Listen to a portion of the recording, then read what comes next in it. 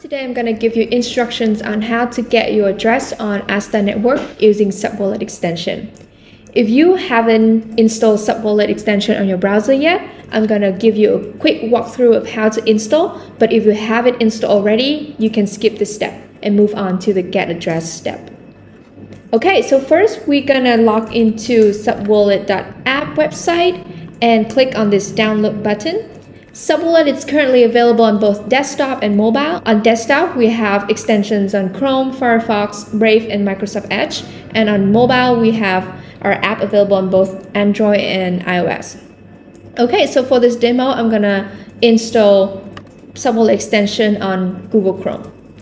So this is the Chrome Store page. Click on Add to Chrome, Add Extension, and it should be available in here.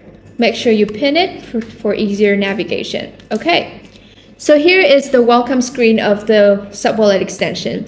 If you have your account already, you can choose to import it using your seed phrase or using your JSON backup file. But if you haven't, you can choose to create a new account.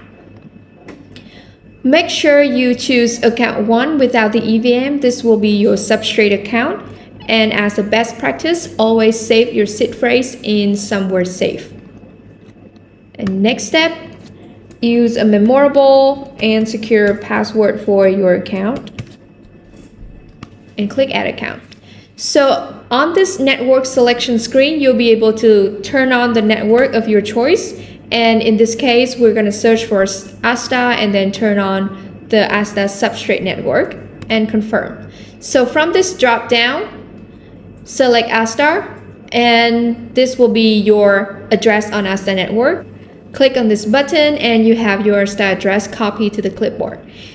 If you forget to select Astar network on the network selection screen, don't worry, you can always select your network from this drop down using custom network button and then search for your network in here. All right, thank you.